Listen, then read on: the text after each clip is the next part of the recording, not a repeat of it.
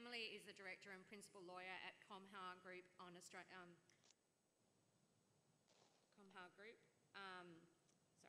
Australian-based legal and policy advisory firm. She is a climate change and environmental law specialist with extensive experience in land use and development, environmental and social impact assessments, native title, environmental markets, climate resilience incentives, and renewable development projects. Emily comes very highly recommended. I've heard her name dropped in multiple occasions in multiple meetings, and a number of people said that they were very excited to see her come today. So, not to build you up too much, Emily, sorry. She plans to help explain what the role of what a carbon broker is, what happens in the event of a carbon deficit at the end of a contract, which is something I think we all need to understand, and the legalities around brokers, what to watch out for from a rangelands perspective. So, Emily, I'll hand it over to you. We're going to try and wrap up at around 11:25 and have a break. No worries. I'll try and multitask and get my slideshow up and running. Can you see that screen at your end? Hoping that's a yes.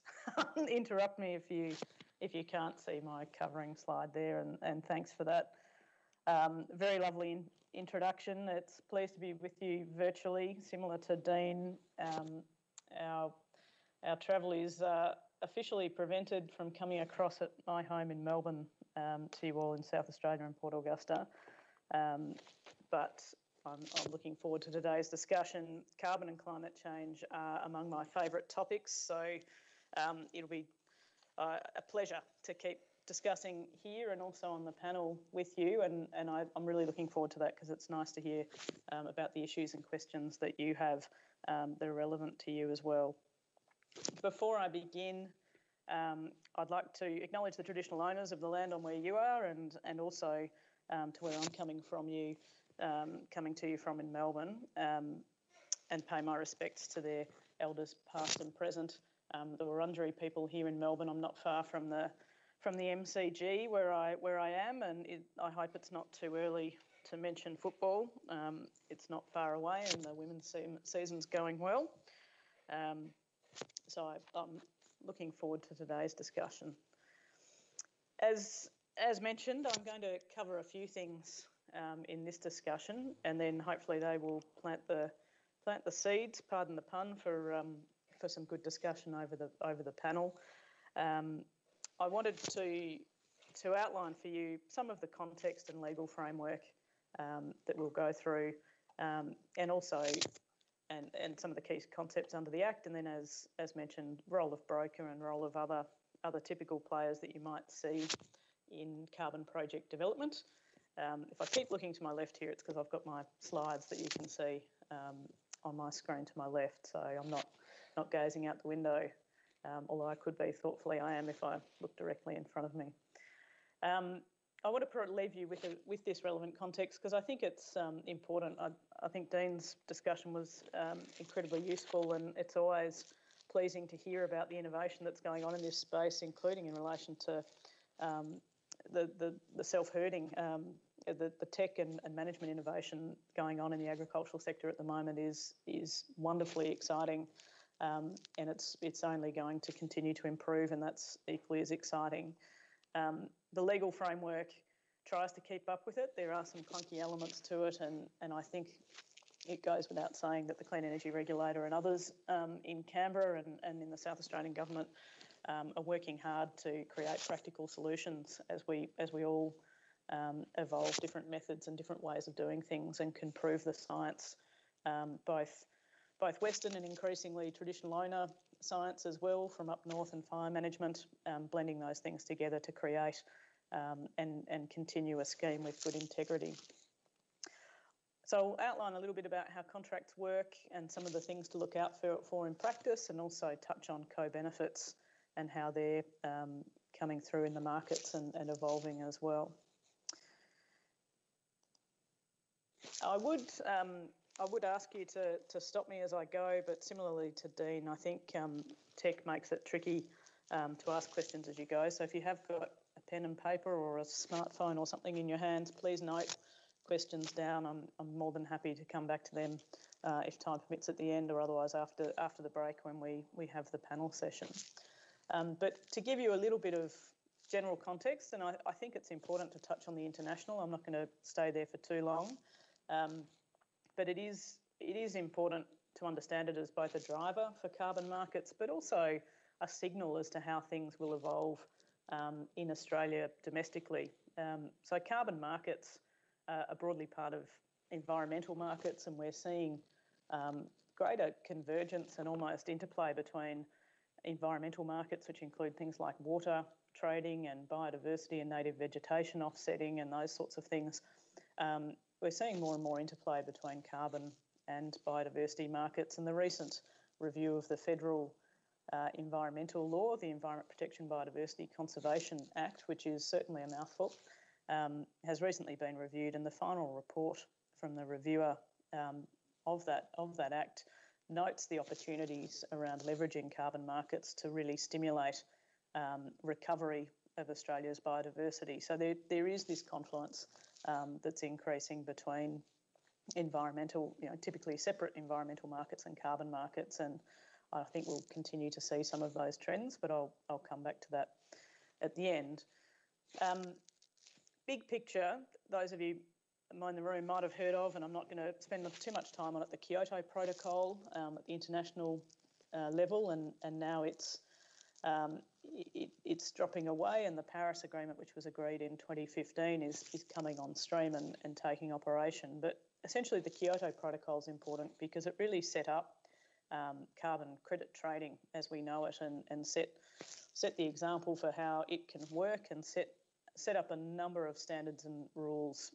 Telephone books, if you go back that long and remember the telephone books from the days of old, reams and reams of paper if you printed them on how quantification of activities can lead to carbon credits. And that's some of what Dean took you through in relation to a human-induced regeneration project. The rules, the modelling, all of those details which get set out in regulatory frameworks. It's a huge job. So a lot of what we know and through learning by doing comes from that international framework and comes from the Kyoto Protocol. For those of you that are interested and follow it, we at ComHar do attend the international negotiations and assist at those and follow it very closely, in particular Article 6, which is the part of the Paris Agreement that deals with market mechanisms and trading, so the continuation of those carbon credit markets. For those of you who are interested, there's still outstanding discussion and negotiation on how the rules of the Paris Agreement will treat the transition across from the Kyoto Protocol. So there's a little bit of uncertainty there at the moment in the international realm, as well as industry who are moving. And this is sort of for context, and because it does affect markets and does affect future pricing and ways of delivering abatement and incentivising things like carbon credit projects and carbon projects.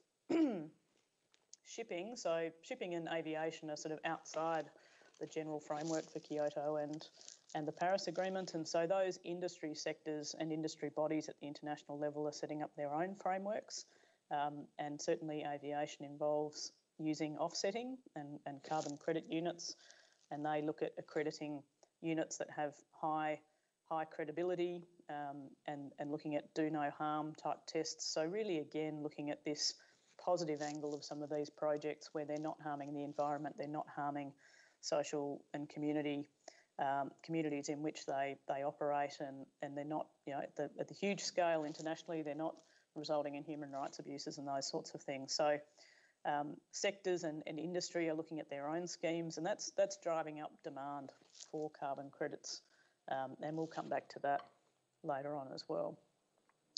Locally, really important to be aware that in Australia, as Dean mentioned, the Carbon Credits Carbon Farming Initiative Act is the national law that is key to carbon farming activities, because it's the law that regulates the registration of carbon projects as well as their operation, and when you can apply for and receive Australian carbon credit units, or ACCUs, or what we'll call carbon credits in this context. Compliance with that Act and its requirements is important, and it sets the details to ensure integrity the scheme and system, including the scientific robustness of activities and methods that can be used to generate credits, like the human-induced regeneration method. The Act also establishes what you might know as the Emissions Reduction Fund, and I think it's a really important point that sometimes gets lost, that the ERF, or the Emissions Reduction Fund, is exactly that. It's a fund. It's a fund that's used by the Clean Energy Regulator to purchase carbon credits, and that fund is established by that CFI Act, the Carbon Credits, Carbon Farming Initiative Act. The Clean Energy Regulator is therefore, on behalf of the government, one of the main purchasers of carbon credits at the moment in Australia, and is therefore sort of, on one level, a very important customer, a very important buyer, and that's through the auctions that are conducted a couple of times a year, and even through COVID were still conducted. So I think that's just a point that helping separate some of these concepts, that really the Carbon Farming Initiative Act is the details and the ins and outs of what you'll need to comply with the help of service providers and others in looking at projects. The ERF itself is a fund that is used to purchase carbon credits should you want to sell them through that method, through that pathway. The safeguard mechanism is basically sort of a capping of emissions that goes on in the heavy emitter sector under the National Greenhouse and Energy Reporting System. So it's a driver of what we call a compliance driver of purchasing of carbon credits, because in a nutshell, what that scheme does is it says certain high emitting facilities, so power plants and other emitting facilities, have a baseline that caps their emissions, and if they're going to go above their baseline, they can seek to vary things or do various things to have temporary exemptions, but in a nutshell, they need to purchase carbon credit units at the moment and retire them to bring themselves back essentially within their baseline. So there's some purchasing that's been going on under the safeguard mechanism, which I'll come back to. And last but certainly not least, local and state laws are incredibly important in looking at carbon projects. South Australia has policies and strategies which guide its effort and the government's effort to engage and move forward, and the Pastoral Act review is part of that, as well as their sequestration strategy. And those here in South Australia and also elsewhere note a move towards trying to maximise co-benefits, which I'll come back to as well. There is a need to comply with local laws, so it's not just all about that national law that I mentioned, the Carbon Farming Initiative Act. There's a need to ensure that you comply with any town planning laws and permits, if you need border allocations, the Pastoral Land Management and Conservation Act requirements and processes, any other Crown lease or licence terms and conditions that you might have. You need to ensure that you're complying with what you may need for your activity, as well as any conditions attaching to those instruments that you might hold for what you're doing already on properties. In some circumstances, and this is really limited sort of more to forestry type activities in South Australia, but in other jurisdictions there's a need to create and hold a carbon right as well at a state level.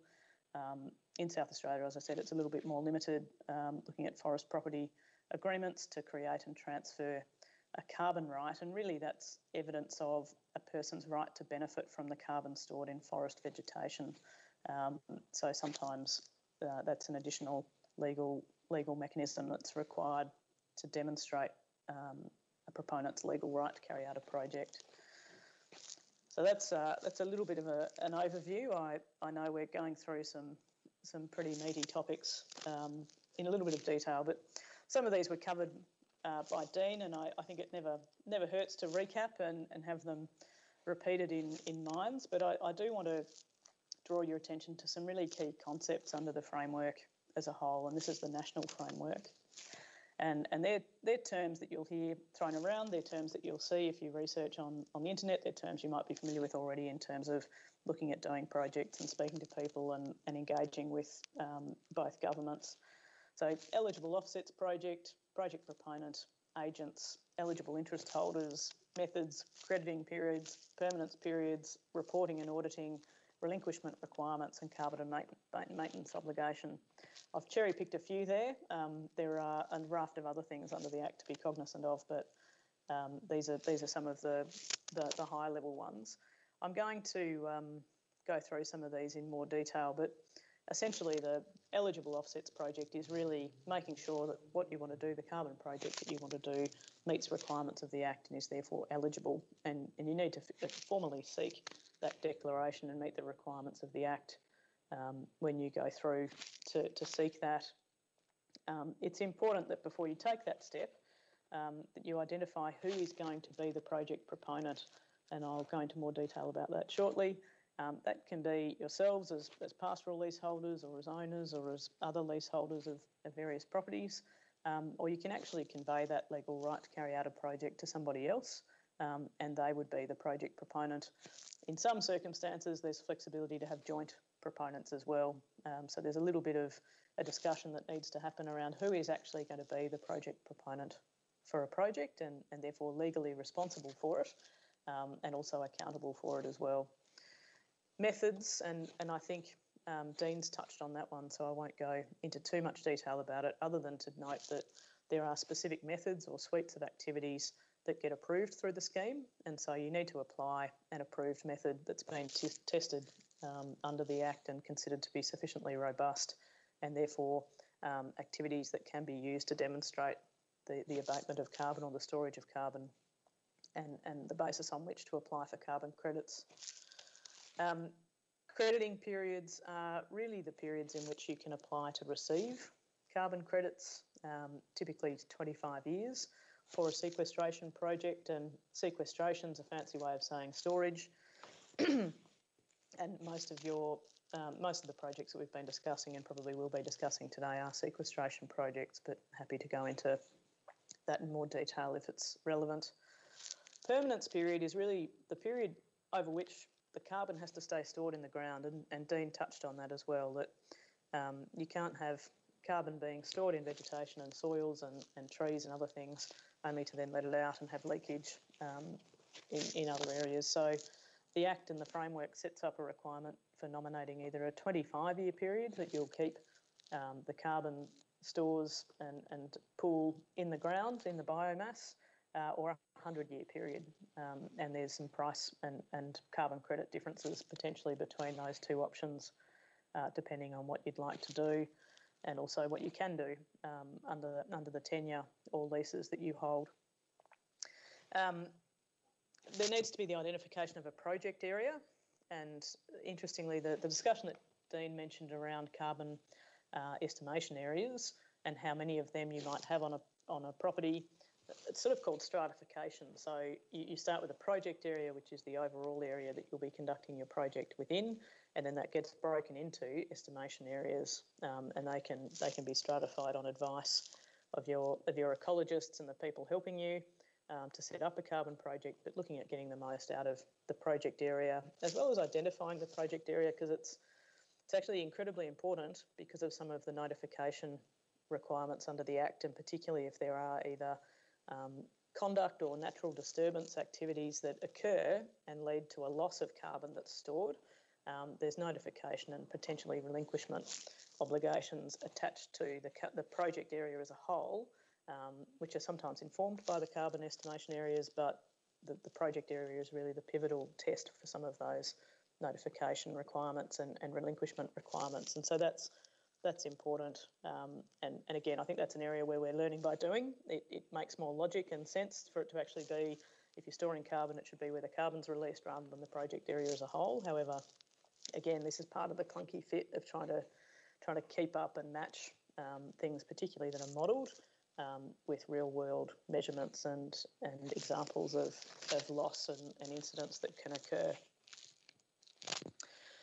So just to very briefly touch on some of these key concepts, I don't want to go into them all in too much detail, but a project proponent, as I mentioned, is the person, and this comes from the Act, who is responsible for carrying out the project and has the legal right to do it.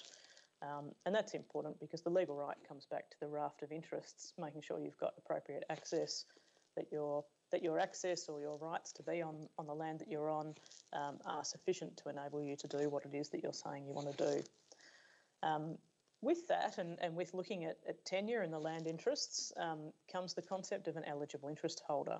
And again, this is important, and I always encourage people to look at it early, because they're basically people who hold a legal or equitable interest in the land, and that can be, in some circumstances, if it's a freehold property that's being leased and the lessee is undertaking the project, the freehold owner would be an eligible interest holder. Similarly, for Crown land and pastoral leases, the Crown Land Minister is an eligible interest holder. Banks are eligible interest holders, so if you do have a mortgage attaching to the land that you want to do a project on, the bank is an eligible interest holder. And there's a bit of a mixed response at the moment with banks. Some banks are viewing carbon projects in a very progressive way and understanding that they improve the productivity and sustainability of a lot of farming practices and see it as an asset. Other banks, for reasons that we'll get to shortly, are seeing it as a potential restriction or encumbrance on the productivity of the property. So there's a mixed response, and I'd encourage you, depending on who you bank with, to shop around and see how you go, or to have those conversations early, because you'll realise very quickly how difficult or how long it might take to get those consents. Again, engaging early with any determined native title holders. So native title holders have an eligible interest in areas, and if you want to do a carbon project on an area where native title has been determined to exist, you need to get the consent of the native title holders, particularly the prescribed body corporate that holds the native title on behalf of people under a native title determination. So again, engaging early is certainly important there, in order to have discussions early and factor that into your carbon project. I mentioned before some of these concepts, so accrediting period and the permanence period, as well as relinquishment and carbon maintenance obligations. So I won't go through crediting period and permanence period again, because I mentioned them earlier, and we can touch on them if there are questions later.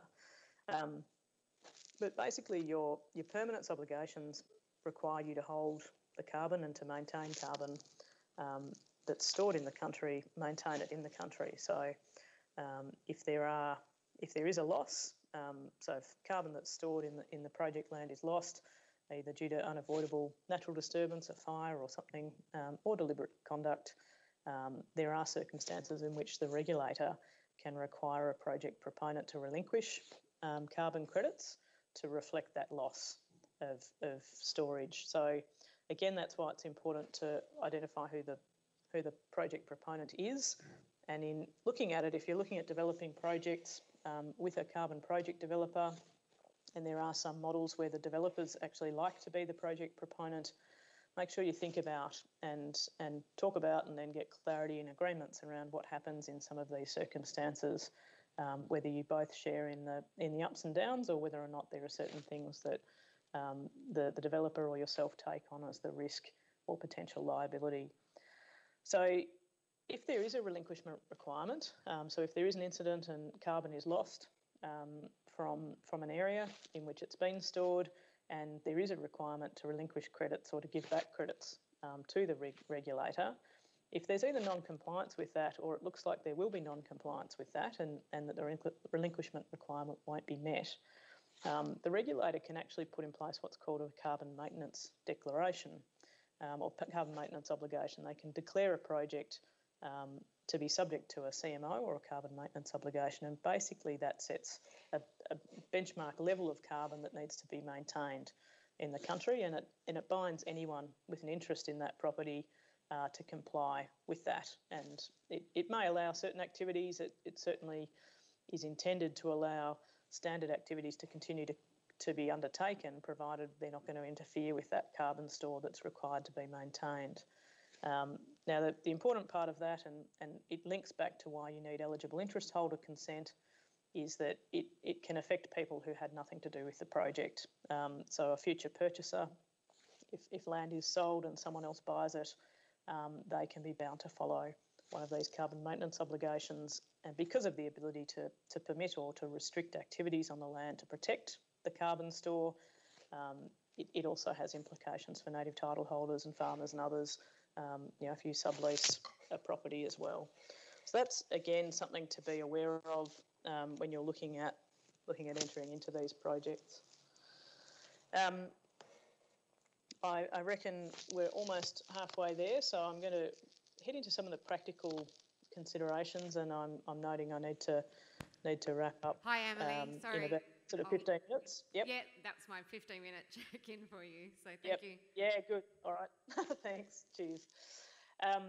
What I've got on this slide is really trying to summarise what I've said in a little bit of technical jargon more clearly. I think lawyers should always be forced to communicate with diagrams because it does help to try and simplify some concepts. So really, when you're looking at a project, there's a few things to check from your legal perspective.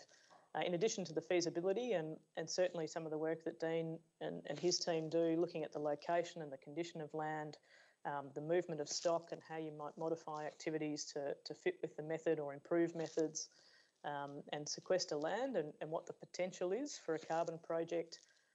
The other lens that's incredibly important to put to these things is looking at land tenure and the legal rights associated with the right to carry out a project. So that involves looking at regulatory consents that you might need. There's a regulatory angle to testing of projects as well. Land tenure, making sure that you can access and do what it is that you're wanting to do on land, or if you're conveying that to someone else, that's done properly, as well as securing eligible interest holder consents that you need.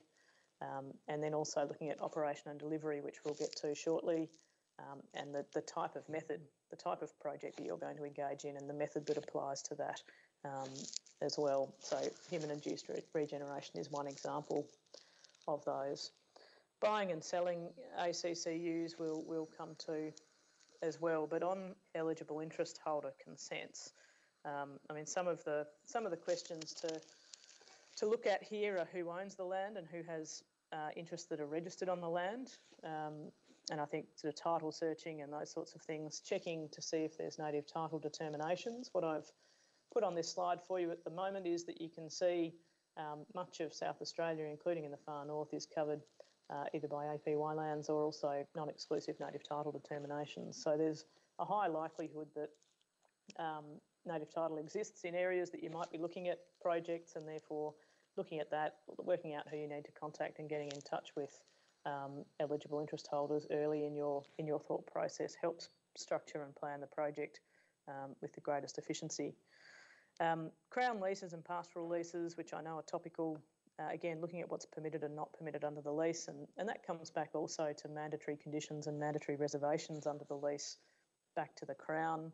When you need pastoral board approval and being timely about getting that, and covering off on any review and changes that are coming, which no doubt friends and colleagues in the government might cover off on, or will certainly be keeping you up to date with as things progress there from the bill that was released.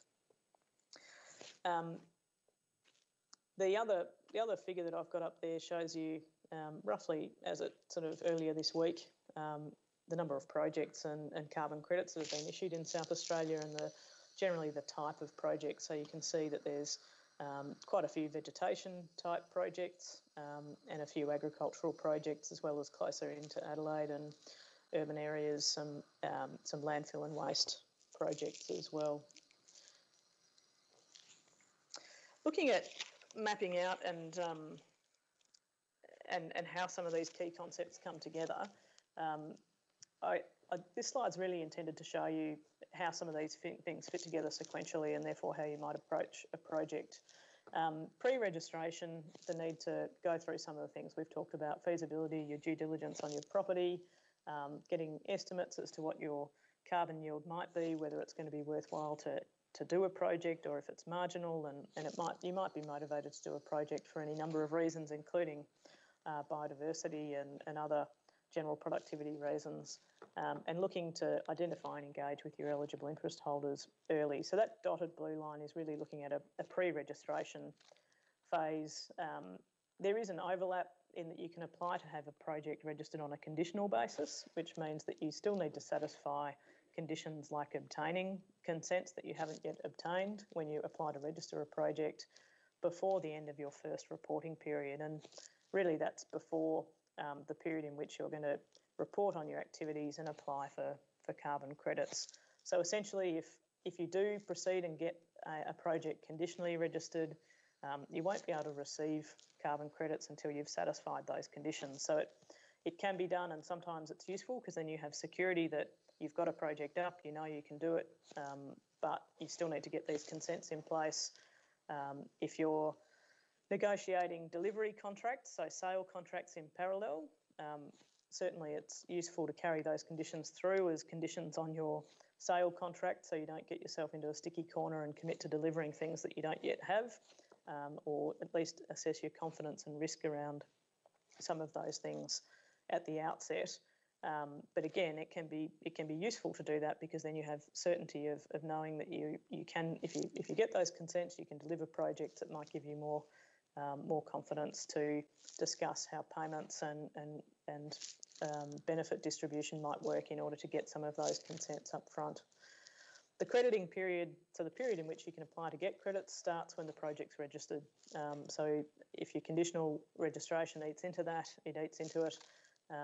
But your reporting period is a little bit up to you. There's rules around how soon it can be and how late it can be.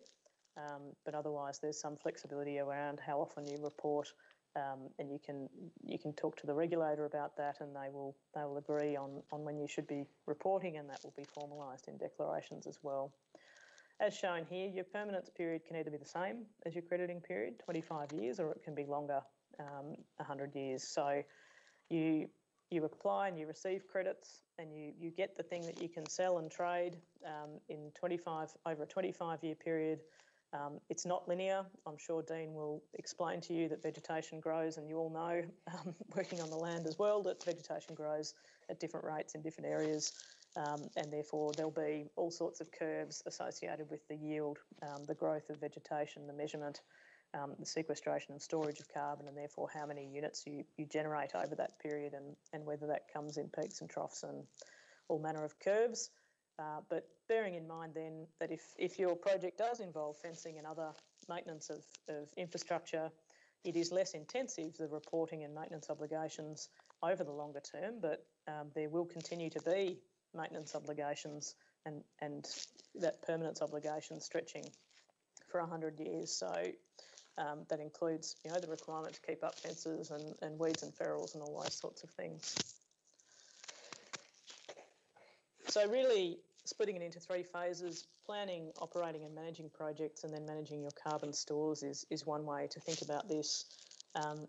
Agreement-wise, so looking at agreements and engaging with project developers, it often occurs in the planning stage. So there might be service agreements. Some developers like you to sign up to exclusivity for both the feasibility of a project and then its registration and operation. So depending on who you're talking to and what you're talking about, your agreements might cover both the planning and the operating and managing stages, or you might want to break it into these sorts of sequential parts where you're looking at upfront planning before you make a decision and not locking yourself in to get your feasibility assessments and paying for that fee-for-service type advice, as well as getting your eligible interest identified and dealt with.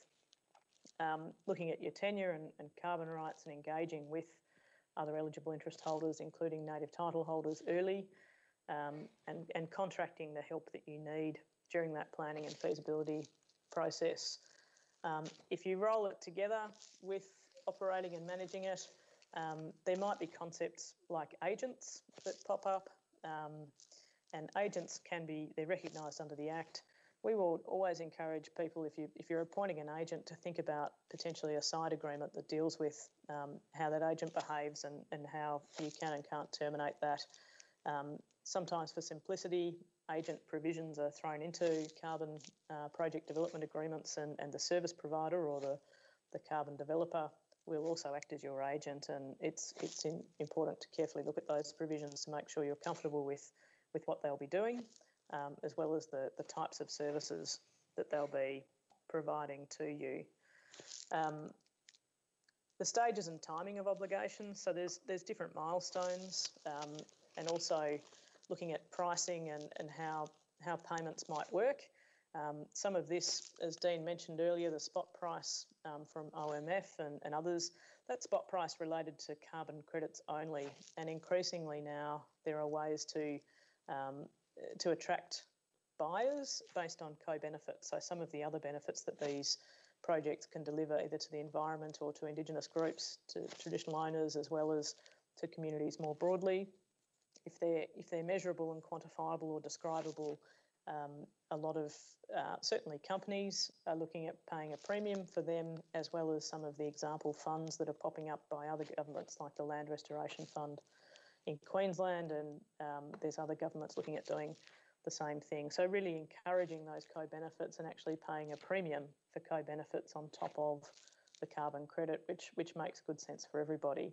But I guess in the agreements, making sure that you know what's being sold and how any payments that you receive, if you're not actually the project proponent, will come back to you, whether it's just as one revenue stream as a percentage of overall, or whether you do look at splitting out prices and floor prices and uplifts, and these things can become remarkably detailed depending on what it is that you want to do.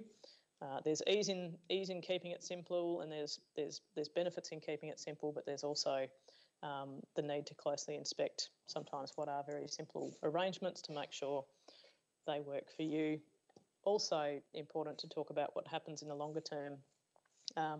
Project proponent who's going to be responsible for risks, relinquishment requirements, and particularly being aware of the possibility of carbon maintenance obligations in the long term as well. I think I'm probably coming up on time, but a couple of things that I did want to quickly mention towards the end is in working out who's doing what and payment structures, it's important to look at initial outlays, payment milestones and approaches, and delivery risk. If there are shortfalls, if you're contracted to deliver things that you don't deliver, there's breach of contract issues. There's also potential ways, and I think your contracts with project developers needs to sort through some of these issues and document them in terms of if there are those contractual shortfalls, but also if your estimates are under.